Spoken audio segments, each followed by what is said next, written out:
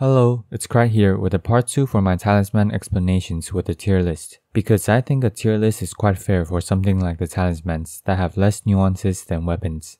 They are more easily comparable to each other for performance, and we're going to be comparing them in order to maximize the amount of power you're getting from the 4 talisman slots. Sorry this took longer than expected because I had to redo all the slides after seeing the feedback that using the base image on Vextro Wiki is confusing when I'm talking about the max level upgraded versions. I always use the max versions for calculations even in my part 1 video and for this video as well. This list will be split into PvE and PvP because not only do some talismans have different stats for PvE and PvP, there are other reasons why a talisman is more preferred in PvP versus PvE and vice versa. Once again, I will skip power creep charms like the Arsenal charm because the Great Jar's Arsenal is a strictly better version. And I will not be covering these utility-based charms in the tier list either. Okay, 2 things I want to clear up. This section in part 1 of my video is meant to be a bit of a satire. Moon of Noxtella is obviously not completely useless. It gives you the option to become an absolute unit of a spell overlord, but my honest suggestion is to become better at doing something you can already do, rather than having an even wider variety when it comes to optimizing. 10 spell slots is more than enough. If you need an example on how to do more with less, you can always refer to my Night Wielder build for both PvE and PvP. As for the Longtail Cat Talisman, yes, I realize there is a 4 meter gap where you take fall damage without dying. Again, it was meant to be something funny. I'm sorry, adding something like that in a serious video probably made some of you think I wasn't joking. Alright, let's get started. First up, this is going to be what the tier list looks like. Where is the S tier, you might ask? Well, the tier system is arbitrary. What matters is the relative strength. But these days, people like to use S tier or even SS tier. As for me, I like to reserve S tier for something truly overpowered enough that it deserves a nerf. For talismans, I think they are very powerful candidates, but rather than them needing nerfs, it's usually other talismans that are quite weak in comparison and need buffs. Other than that, we should also establish the rules behind the tier list. Otherwise, we wouldn't be thinking on the same page. Talismans are compared to alternatives within each category for PvE and PvP. PvE-wise, I take into account both general exploration and bosses, while PvP-wise, I take into account both duels and invasions. Some criteria for the ranking. The list will be centered on endgame level, which I will call 125 to 150, for the sake of getting the numbers right for PvP as well. I will talk about how level affects this list at the end too, so don't worry about it. Secondly, the list will take into account the universality of each talisman. Something like the Drake Talisman will lose points because of how specific their function is. They will, under the right circumstances, be more effective than the list suggests, but the list covers their overall performance if you just have them equipped. And then there's overall activation, which includes ease of activation and activation uptime. Ease of activation is simple. How easy is it to activate the condition for the effect? For example, the Heirloom Talismans require no additional restrictions to give you 5 stat points, whereas the Magic Scorpion charm only works on magic attacks. This happens in the crafting phase of your build. And then we have the Ritual Sword Talisman, which is even harder to activate because it requires you to stay at 100% HP. As for the activation uptime, it means how often you can make use of the talisman. This part is a bit like universality. For example, if you're playing a pure sorcery build, you'll be pretty much getting 100% uptime for the Graven Mask Talisman. This, once again, happens in the crafting phase of your build. As for the Lord of Blood's Exaltation, it requires you to apply bleed to yourself or your enemies. While this is easy to do, I wouldn't expect 100% uptime, especially in PvP. And something else like the Curved Sword Talisman will also not have 100% uptime by the nature of the game itself. First, you might want to do moves outside guard counters, like your weapon art. While your entire strategy can be based on just guard countering after an attack, guard counters do quite the stagger. Unless you're going to be staring at the boss without doing a critical hit when they're down. Your critical strike will not benefit from Curved Sword Talisman either. Finally, I forgot to mention this in part 1, but I am talking about these talismans assuming no hard swaps, which is opening up your inventory to do talisman swaps mid-combat. I will, however, add a hard swap section near the end of the video to add in further caveats. Now let's finally get to the tier list. I will be doing them in the same order as part 1 of my talisman video. If you haven't seen it, you probably want to refer to it for some math. I will be adding more here though. It wouldn't be a bad idea to have both of them opened if you're doing a very detailed study. With all that out of the way, let's finally get started. The consumable talismans aren't too impressive overall. For the Perfumer's Talisman, I mentioned in part 1, it only works on damage-based perfume items. Therefore, it works on the Spark Aromatic and the Perfumer's Bolt. It does indeed stack multiplicatively with the Arrow Sting Talisman for the Perfumer's Bolt, making it stronger than Explosive Bolt with just Arrow Sting Talisman. The Fextra Wiki has the talisman at 15% effectiveness, which is incorrect. While I like the wiki, I don't really use Fextra for data because I often find mistakes there. Just a heads up in case you're wondering why my numbers are different, and I know the site is way more popular than my channel. As for the Companion Jar Talisman, you can probably find a lot of videos on insane jar damage with the jar head, which gives you another 15% damage boost to crack and ritual pots. I think the Jar Talisman is a bit more useful overall. These talismans enable a different type of playstyle, but I wouldn't generally recommend either of them. The bow talismans are quite the necessity for bow builds, especially in PvE. The Arrow's Reach talisman also prevents damage drop-off of arrows at longer distances. At shorter or medium distance, you don't get much of a drop-off if any at all. Therefore, for bosses that stick closer or in a PvP setting where enemies are chasing you, the Arrow's Reach doesn't do much. But for general PvE setting, it can greatly help at longer distances. The Arrow Sting Talisman gets a much reduced rating in PvP because of the viability of pure bow builds at higher level PvP. Now you might say, wow, A tier for PvE, is that so, Krite? First, for the Arrow's Reach, people play pure bow builds often to snipe at a range. And as mentioned in part 1, it does enable some wacky sorcery builds, which is much less relevant in PvP. Secondly, if you're doing pure bow, Arrow Sting Talisman is actually very powerful, comparatively speaking, which is what tier lists are meant to do. Compare this to the Graven Mask Talisman, and you'll see it gives a bigger boost while weighing less. This will be clearer as we fill in more talismans in the list. Next, we have specific attack types, starting with the Godfrey icon.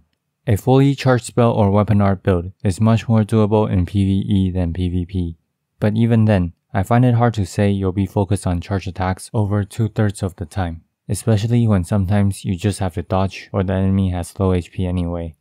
In PvP, it's barely usable for some charge spell or weapon art build, like if you really want to style in more casual battles or invasions, and not a strategy you focus on. Next is the Axe Talisman that is quite crap in general, since you're only getting a measly 10% boost to charge heavy attacks and not regular heavy attacks. In PvE, you can abuse this with heavy attacks that do multiple hits like Short Spear, while in PvP, something like the Urumi can still enable this talisman, but its uses are few. For the Curved Sword Talisman, I think it's very powerful in PvE because relying heavily on guard counters in PvE isn't a bad strategy. Blocking in PvE tends to make Elden Ring much easier, as you can learn the boss's moves without getting punished hard while failing a dodge.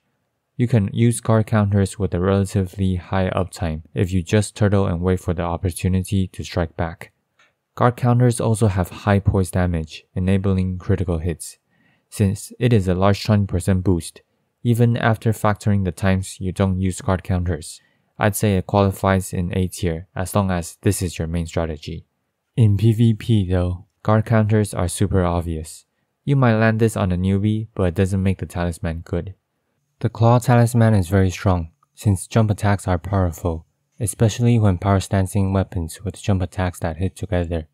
It also enables a playstyle for a lot of the less meta weapons, while still comboing well with good weapon combinations like power stanced straight swords.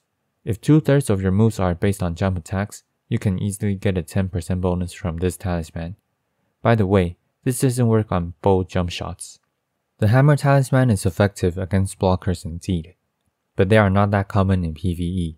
Because of that, its rating suffers greatly.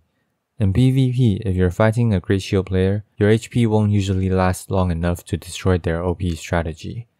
and enemies have to be blocking with a shield to begin with, not using one to parry. This talisman is one that suffers greatly from the lack of universality. Lance Talisman is decent in overworld if you like mounted combat, but it suffers from not being universally usable because you can't do many dungeons and bosses with mounts. Mounts aren't available in PvP, so the PvP side is self-explanatory. Twin Blade Talisman only works for the final attack of light attack chains, and since even the shortest light attack chain is 3 hits, while you're backloading your attack into a hit you might never do because the enemy already moved away, I think it's completely garbage. This should be way more than 20%. The Spear Talisman is kinda meh in PvE because oftentimes you're just attacking, not aiming for counter attacks. It's really powerful in PvP though, with the poking meta. The math for this talisman is in part 1, and just as a reminder, it only works for the physical portion of your attack. And yes, it does work for bows. The Great Shield Talisman. I rated this a bit lower in PvP than PvE, because oftentimes the Great Shield itself is actually enough already. What you really have to watch out is how you manage your stamina. The talisman saves you a bit of stamina, but it doesn't completely negate stamina drain now with the 1.04 nerf.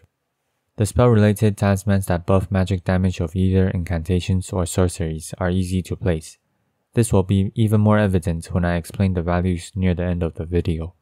You can sort of see the relationship versus Arrow Sling Talisman, which isn't as constant. I personally think pure sorcery or incantation builds are more viable in PvP than pure bow builds, so they didn't get the PvP viability nerf, and their values basically remained constant. Radagon Icon's 30V Dex gives you a significant boost in spellcasting speed. This is hard to pinpoint in a general basis. I'll try to cover casting speed in the future because it'll take an entire video, but I suggest trying this with spells you're using because they differ. Old Lord's Talisman is more of a utility-based talisman, but the extended duration on buffs is not only extra FP saved, it also means less vulnerable time for casting. While in duels, it'll be dependent on whether your enemy lets you buff up at the start. In invasions, it can be very valuable additional time, while 3 players are chasing you and you don't have time for more buffs. I've already said this twice, but I think the Primal Glintstone Blade is crap, without hard swaps at least. But I see some of you want additional evidence, so here's the math for Primal Glintstone Blade. I believe FP is only really an issue at lower levels when your max FP is lower than the amount of FP recovered from your flask.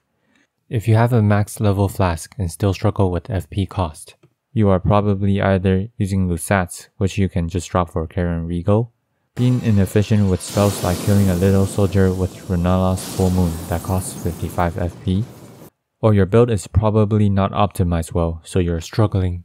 The main issue with Primal Glintstone Blade is the HP loss. For those 20 Vigor Giga Chats that die many times a region, at this point I think it's pointless to convince you Vigor is great. If you think you'll never get hit, so be it. Just use this talisman. But for the rest of you, assuming you have something close to the Vigor soft cap, like 50 or 60 Vigor, we subtract 15% of our HP with higher Vigor plus Primal Blade and find the Vigor where we can get an equivalent amount of HP without the talisman. This is what we get.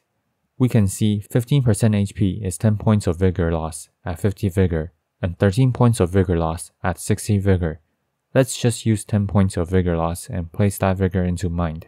Here are some FP values for Mind. These are some comparisons with 10-point Mind difference. 40 Mind actually exceeds 220 FP, the FP regeneration from a plus 12 flask. But you don't usually drink your FP flask when your FP is perfectly empty, and if you really want to, you can scale it down a bit. So let's just say you basically gain around 33% more FP from the additional Mind. 25% less FP used is essentially 33% more FP, so even at 30 to 40 Mind jump, you're pretty much breaking even. This means that you can basically get the same amount of effect this talisman gives you by redistributing your stats without wasting a talisman slot. Furthermore, if you somehow still need more FP, the Cerulean Seed Talisman increases your flask recovery by a whole 20%, and even that is already excessive in my opinion. The Primal Glintstone Blade is basically just for you when you want to be fancy at super high levels of FP. Even then, the higher your Vigor is, the worse the talisman gets. This is the reason why I rate this talisman as F tiered without hard swaps. Crucible Knot Talisman goes to F, unless someone finds me use for this talisman without it being super niche. I place the Crucible Feather Talisman at C tier. I don't think the trade-off is particularly that great, and I think this is one of the harder talismans to pinpoint. Someone might make better use out of this talisman, so it's kind of a placeholder for me.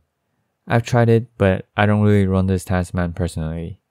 The Bull Ghost Talisman is C tiered in PvE because it can still prevent you from getting staggered, allowing you for trades. I've tested high poise versus low poise in PvE, and I can say it does indeed allow you to trade through some stuff, but it isn't that important because you typically just want to dodge. As for PvP, it allows you to reach poise you can't typically reach, like 101 poise, for you to ignore moves like Storm Stomp. It also works well with weapons that grant hyper armor by increasing your hyper armor by 33% too. I give it an A tier easily, but it isn't an all-powerful talisman.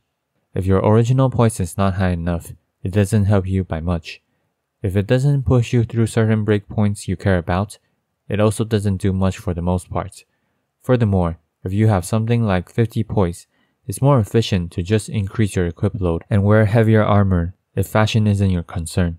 If fashion is, then well, even if it's less effective, Bull Ghosts will still get the job done. The critical related talismans are very good in PvE in general, and not so much in PvP. The two Assassin Staggers offer critical base builds and insane amounts of sustain. This allows you to constantly heal up and replenish your FP for more weapon arts to stagger your enemy. They both work towards saving a ton of flasks, and allows you to make much more mistakes. On the other hand, since you rarely land a critical hit in PvP, and when you do, you typically either win or nearly win, they're rated F tier. No point of overkilling your enemies. It's better to build for cases where you're the one struggling. This is also why the Dagger Talisman is F tiered in PvP, while B tiered in PvE.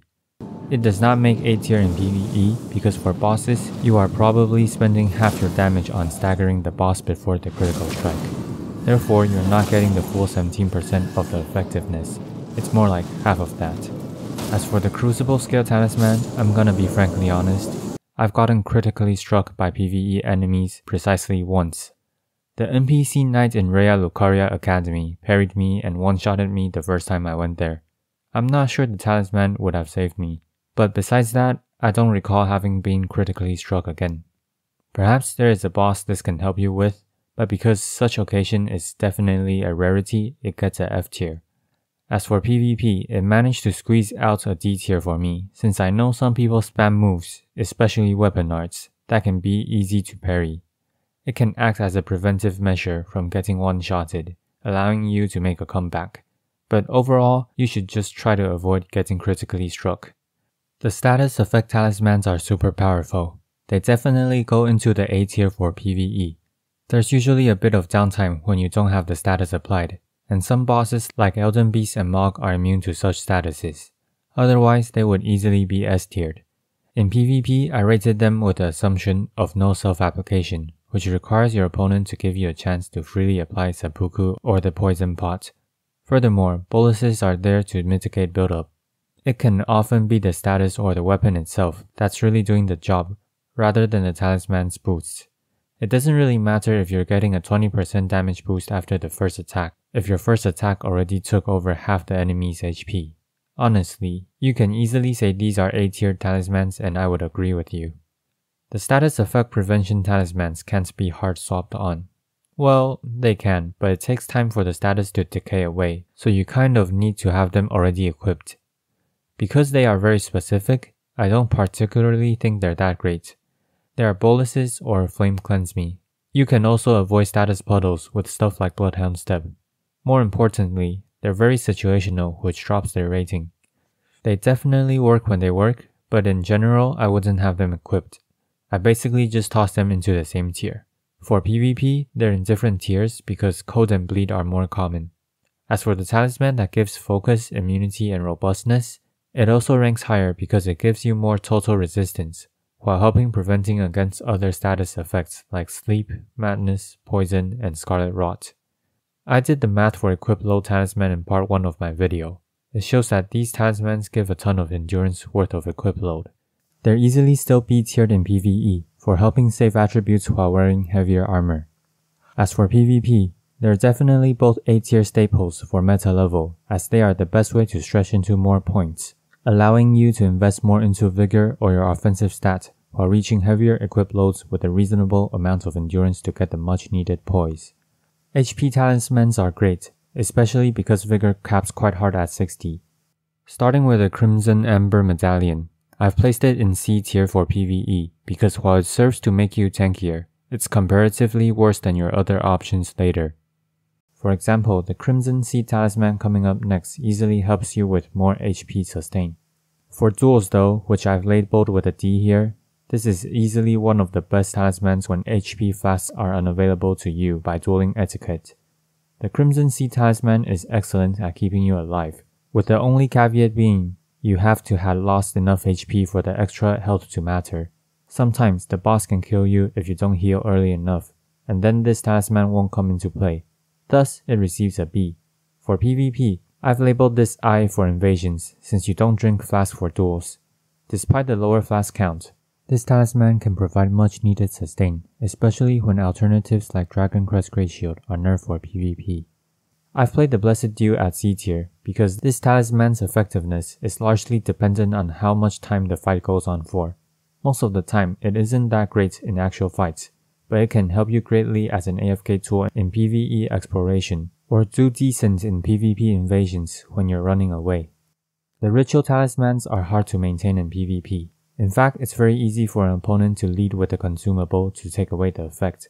But if they don't do that, then they can provide decent value and be an option to hard swap off of. Overall, not that good. They work much better in PvE as you can maintain 100% more easily. I've rated the sword above the shield for PvE because it is easier to create a strategy to stay at 100% health to do more damage, rather than making use of the damage reduction from the shield talisman to heal immediately back up to 100% health. Sometimes you just get hit by a weak attack and don't really need the pot. The feather branches are rated lower for PvE in general because you typically don't want to stay at low health where you can get one-shotted unless you're doing a no-hit. For PvP, I've talked about using both of these talismans together. They can really help you deal with the final pokes to whittle you down and give you a chance at a comeback, assuming you don't get directly killed from above 20% health. I added the plus symbol here to show that I think you should be running them together or just choose something else. For the FP talismans, Max FP and Mind are better at helping you get more use out of your FP flask for more overall sustain in PvE. For PvP, FP is typically not your issue, and investing in Mind while slotting Crimson Amber is always better at sensible levels of Vigor and Mind. Therefore, Cerulean Amber is ranked lower, as it makes more sense to just invest in Mind. As for the Cerulean Seed, same reason. You don't really need the additional FP from the flask for the most part. By the time the extra FP makes a difference, you have more than enough FP already. The Ancestral Horn is F in PvP because it's kill based. It does okay in PvE if your build is FP efficient, but it's just easier to use the Cerulean Amber Medallion that also works for bosses. As for the Filigree Crest, I've rated it higher than the Medallion because it is easily possible to save more FP if your entire build is based on weapon arts. Also, remember, the list is made for around 125 to 150. So at this point, I expect most people's FP issue to be a bit alleviated. This is a much stronger talisman at lower levels when FP is still an issue. Shard of Alexander, easily highest tiered with how good and efficient weapon arts are. There is a reason why people spam weapon arts. You can easily get high activation uptime with the Shard of Alexander. The Roar Medallion is pretty much only for roar attacks, so it receives a much lower rating of C. I've discussed how stamina regeneration can often be more beneficial for combat in part 1. I don't really see myself needing that extra max stamina, especially if you can manage stamina decently well. Turtle Talisman on the other hand is much better for combat on stamina heavy specs in my opinion. Blue Dancer, in PvP, optimized builds are never that light. In PvE, you can get value for staying light and not getting hit, but overall still not that great. It barely gets pushed to a D. The Rotten Wing Sword can stack really high amounts of percent multiplier for PvE, but it takes time to start stacking first, so I gave it a B. In PvP, you need to land multiple attacks in succession, so while it can give a good multiplier, you're unlikely to get or maintain it. This is the same for Luminescence Prosthesis that gives slightly less % multiplier in exchange for 5 dexterity. This exchange favors it for PvP where successive attacks are hard to land. Next, the Swaddling Cloth provides sustain. The condition is also hard to pull off for PvP. As for the Taker's cameo, it's kill based, so easy F for PvP, while I'd say in PvE, by the time you're getting this talisman, it's not that great anymore, since you probably struggle more against bosses and not general exploration where there are many more kills for you to land. The Drake talismans are very situational, so they lose points there. But if you're struggling against a particular region or boss, these are good defensive options for PvE. For PvP, you would need a slot ahead of time to swap into one of these talismans, and you would need to know your opponent's build. In that sense, you can actually say the Spelldrake talisman is better than the rest, because it is easiest to spot a mage that'll be doing pure magic damage. I tossed them together because I highly doubt anyone would actually swap into these things, when you can just start with Crimson Amber. The Pearl Drake talisman gives you overall negation for non-physical damage, which I think is weaker than the other Drake talismans in PvE, because you don't often find multiple damage types per region, and it only reduces by 9% instead of 20%. In PvP, I label this I for invasions since I would only consider the extra negation for making myself tankier alongside flasks. Overall, still not that great. The heirloom talismans aren't actually that bad, especially in a stat-hungry build, at least at level 125. For the math, check out part 1 once again. But factoring in a bit of extra stats from leveling up too, I placed them comfortably at C tier for level 125. Notice, heirlooms rank better than the Cerulean Amber Medallion, as the Cerulean doesn't give you more than 5 stat points at these levels of mind. They rank the same as the Crimson Amber in PvE, only because they are better defensive alternatives to the Crimson Amber. This also means the Soreseals must rank lower at this level, especially when flasks are considered. For the PvP side, I labeled them with D for duels, since in invasions, they would essentially lower your flask effectiveness because of lowered negation. The Radagons ranks higher than the Americas because it is way easier to get the full 20 point value out of Radagons than Americas. Also, I made a small mistake while changing my example for Soreseals. I forgot to do the negation calculation multiplicatively. Here is the fixed calculation. You see the Soreseal beating the Heirloom Talisman by a slight amount. However, remember, this is a heavily skewed test in favor of the Soreseal by pretending your vigor would be that low. In actual practice, the Heirloom Talismans will still outperform the Soreseals, even after factoring the bonus from extra levels that the Soreseals give you, which happens to be not much at such a high level. The Scorpion Charms are A tier in PvE. Their PvP nerf hits them hard enough that I would say just don't use them.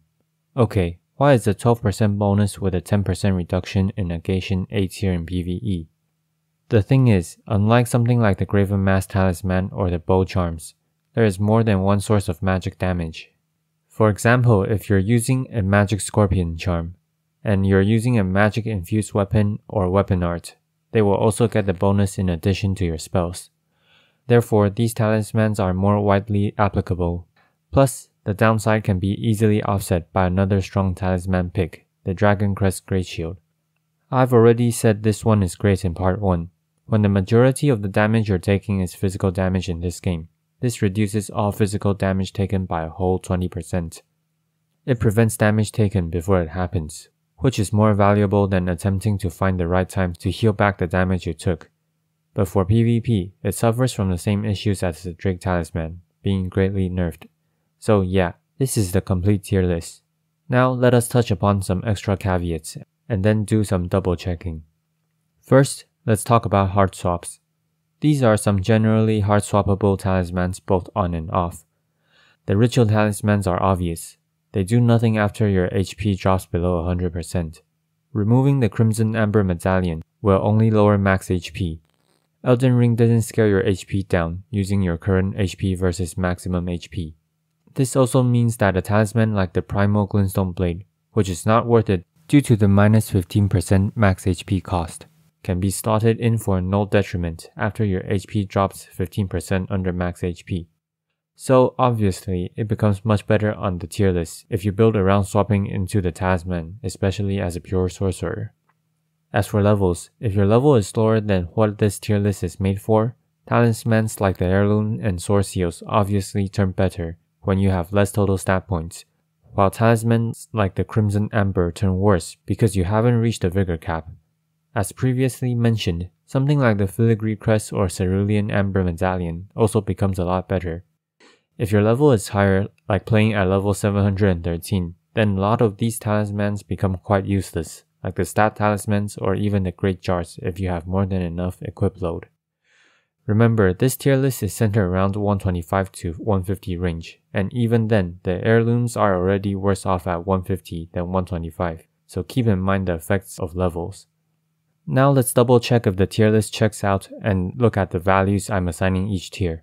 First up, these are the talismans with nerf percents for PvP. You will notice they are almost always lower on PvP tier than the PvE tier, which makes sense. The only exception is the Pearl Drake Talisman. Why is this the case? Well, in PvE, there exists the alternative of slotting one of the other Drake Talismans. Because a zone usually only has one elemental damage type, the Pearl Drake isn't as great of a choice. Furthermore, in PvP, especially in invasions as I labeled it, you are more likely to meet multiple elemental types. In addition to that, it is the least nerfed talisman on the list, getting nerfed from 9% to 4% in PvP, as opposed to something like the Dragon Crest Great Shield, that got nerfed from 20% to 5% in PvP. Next, remember one of the criteria is universality. The Drake Talismans suffer from this, hence are rated lower than the Dragon Crest Great Shield, even though in terms of effectiveness, they're both 20% negation when meeting the right target. This is because Dragon Crest reduces all 4 types of physical damage, which is also more prevalent overall than spell damage. This obviously applies to other talismans like the Hammer Talisman, as previously discussed. It works well against what it is intended against, but those targets are few and can also be dealt with in other ways. As for the Scorpion Charm, it got nerfed to the point where you might as well not wear the talisman in PvP, and its best combo, the Dragon Crest, is also nerfed. So it is not surprising it fell from S in PvE to F in PvP. As for the relative values I assigned for each category, each letter grade is worth about this much. There are some more obvious examples within the list. For example, if you play pure sorcery or incantation, the spell talismans give you an 8% and 4% buff respectively. You can quite easily see this fit into the values I assigned. On the other hand, we have talismans that are harder to keep full uptime. These are also scaled down accordingly. A more obvious question you might have is, why is the Crimson Amber labeled A tier, when 8 tiers are labeled over 9% in effectiveness? Isn't 8% HP just 8% effectiveness? Well, you're right, but it is the lightest talisman on this tier list, able to save you 1 point of endurance oftentimes. If you have the extra weight to spare, it is also the easiest talisman to hard swap off from. To add on to this, since we're not really considering hard swap, you are looking at one of the most universally usable talismans, able to add 8% max HP to any build, which is very valuable because of the 60 Vigor soft cap. Due to HP being harder to acquire after 60 Vigor, this talisman is worth relatively way more Vigor points than it suggests, since it is one of the best way to get more HP. Remember, these values are tools to help you classify most talismans. They are not always strict or obvious, as you have to consider alternatives while keeping in mind the assumptions. And finally, why is the Millicent's prosthesis the same level as an heirloom talisman? That is because it requires 1 more endurance in terms of weight for an effect that won't activate if you don't build for it. And even if you do, the conditions are hard to activate. Anyway, I think I explained my reasoning pretty clearly, but this is a big list. Let me emphasize this. Check the pinned comment, as I will add additional notes. I know it's hard for people to completely agree, and there will likely be disputes. As long as you give me detailed reasoning in the comments down below, if you can show me something I didn't already consider within the tier list, some of which I didn't present but already considered, then I am very willing to shift the rating around. But here it is again, my version of the talisman tier list. If you like this type of analytical content, I have a Discord if you want to find me. Like and subscribe. Krite, signing out.